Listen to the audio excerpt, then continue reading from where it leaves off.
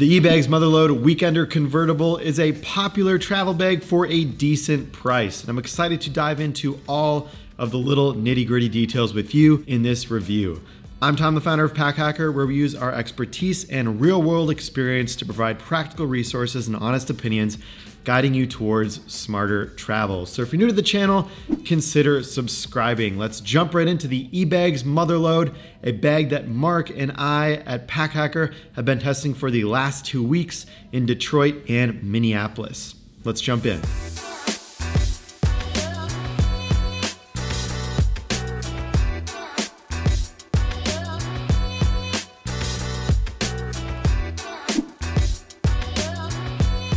Kicking it off with the overall look, the eBags Mother Lode overall just looks like a big travel backpack, which is exactly what it is. The main material, at least on the black version on the outside, is a polyester. Although eBags doesn't list it on their website, I think this is around 1000 denier or 1000 D, which is a decent fabric density for a bag of this size. There are some big silver zipper pulls on the exterior of this thing as well. A little bit much as far as the look goes in my opinion, and they do jingle around quite a bit, but at least they're easy to spot. Also, the bag can seem a little bit large when fully expanded. We're not the biggest fans of the look of this bag overall. However, beauty is always in the eyes of the beholder. That's why we pulled our Instagram audience over at Pack Hacker to get their thoughts. We would love to have you involved in future polls. So if you want to join, just follow at Pack Hacker on Instagram. At the time of this review, the eBags Mother Lode Weekender Convertible comes in an additional 5 colors compared to this solid black color that we have going on here. So those are eggplant, which is kind of a purpley color, heathered graphite, sage green, sinful red, all right, tropical turquoise, and solid black, which we have going on right here. We think that the black looks the best out of all the colorways. We think it looks a little bit more polished, a little more professional, and the other colorways look a little bit cheap in our opinion, but of course your mileage may vary. From a branding perspective, there is a large gray embroidered eBags logo at the bottom here, and there are a ton of eBags logos on the zipper pulls as well. To wrap up the rest of the materials on this bag, we have some zoom zippers going on, which are lockable on the exterior. We have YKK buckles on the compression straps that are just really easy and satisfying to buckle. And then we have polyurethane for additional weather resistance. All the materials on this bag are pretty decent, but with the exterior and the interior liner, it kind of has a bit of a cheap feel to the bag overall.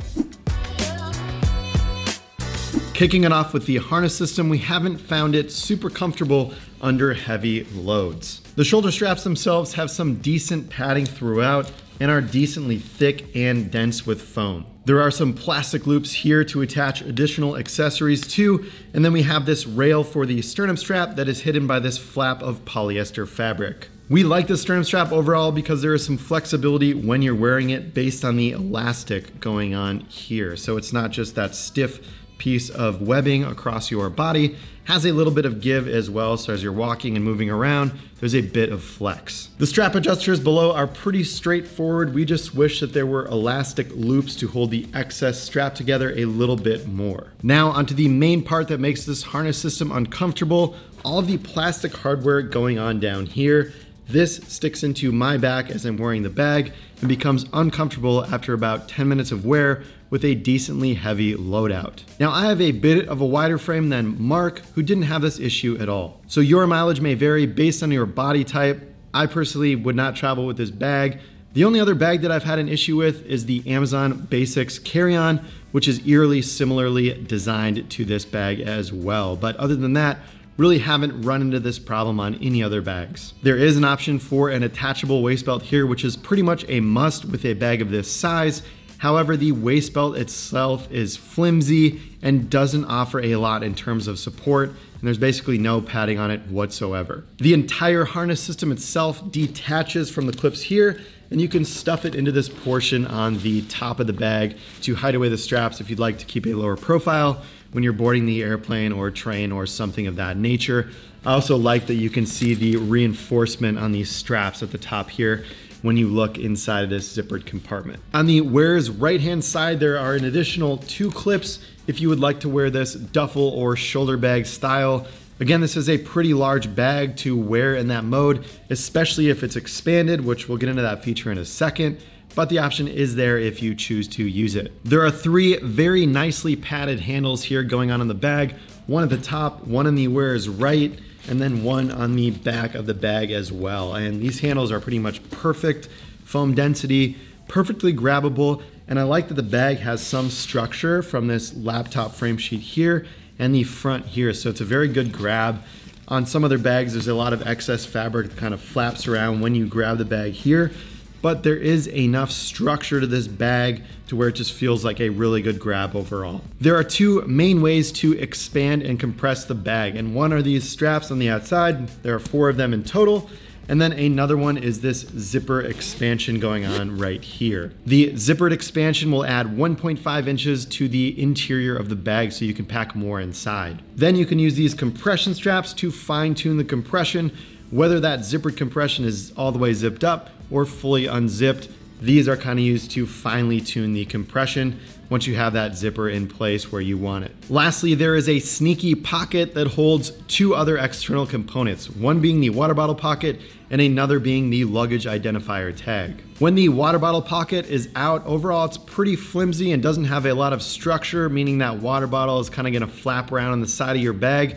But we do like the variable adjustable drawstring on the top that works well for water bottles of different sizes. And lastly, the luggage tag is visible from the exterior, which we really love, although it can be a little bit hard to get that card exactly inside and positioned correctly within the pocket.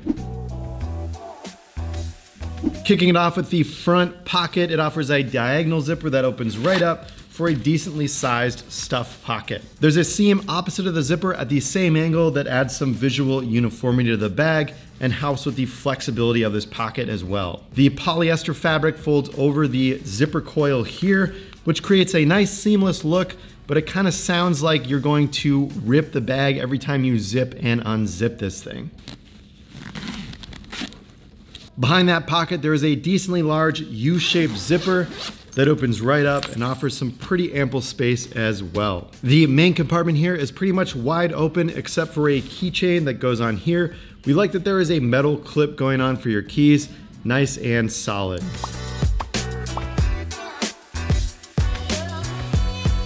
The orange interior does feel a little bit on the cheap side, but we like the color because it makes everything inside easier to spot, especially if you have darker colored gear. Let's flip it over so we can take a look at the back flap. There's some decent organization going on here. So there are 2 levels of zippered pockets that go all the way down to the bottom of the flap. I like that these zipper pulls are positioned on each side of the bag. So the top one is on the left, the bottom one is on the right. And then we have this mesh zippered pocket where the zipper is positioned on the left-hand side. So all the zippers here kind of stay apart from each other, which is a nice touch. That doesn't really happen on the outside of the bag. There's a lot of zippers going on. They're very close to each other. It gets a little bit confusing, but they've done a great job inside of this U-shaped flap.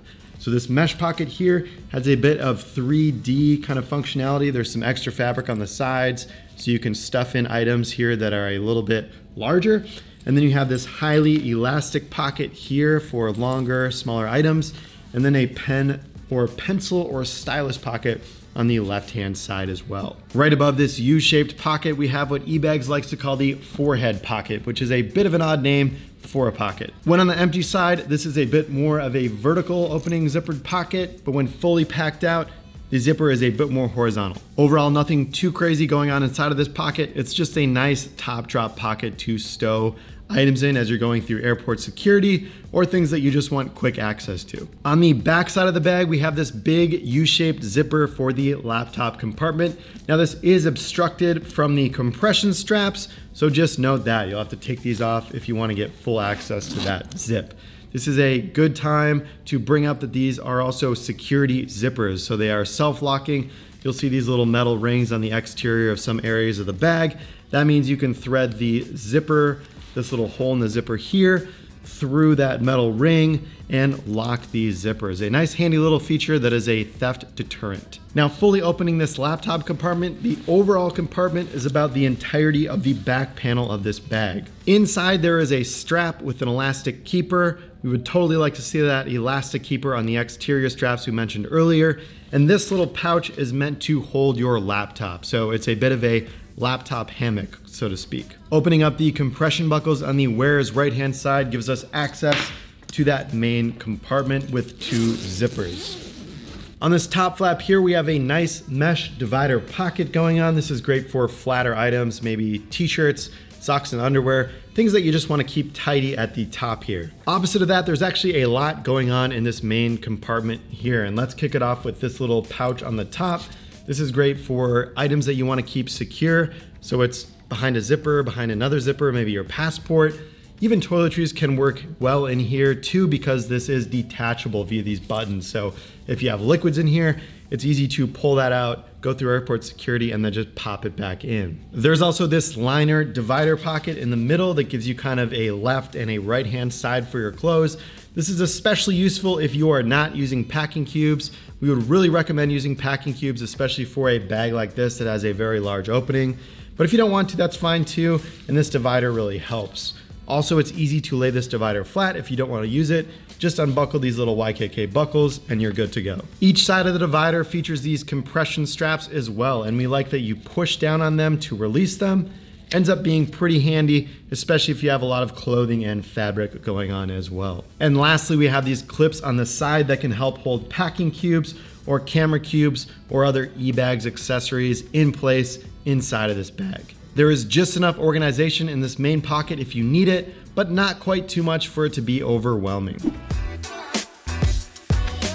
At the time of this review, Mark and I have been testing the eBags Mother Lode Weekender Convertible for about 2 weeks between Detroit and Minneapolis, Minnesota, including 1 plane ride. Overall, our experience with this bag has been so-so. There's a lot of interesting thinking going on with the design, but the look and feel of the bag isn't really anything special. The list of features is very similar to other bags. However, in usage, we didn't feel like these features came together well in a holistic sense as we were testing. From a durability perspective, everything has been really great so far. There are a couple of loose threads, but other than that, nothing too large to report after 2 weeks of use. So wrapping it up with some pros and cons, there are some nice organization options, especially inside the main compartment of the bag. There are a couple of unique features we haven't seen in other bags. And lastly, there is good laptop protection, as long as you can fit your laptop within that hammock.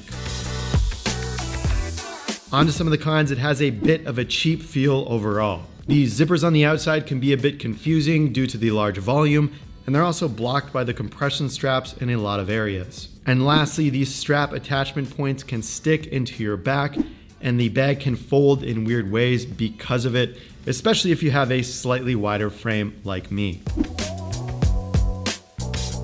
Overall, the eBags Mother Lode Weekender Convertible offers a handy list of features, but they are not delivered in a cohesive manner. People that have even a slightly wider frame will find the straps uncomfortable and sticking into their lower back. This could be a good bag if you're on a budget, but there are comparable choices out there for lower prices. So there you have it, our review of the eBags Mother Lode Weekender Convertible. We would love to hear what you think of this bag in the comments below.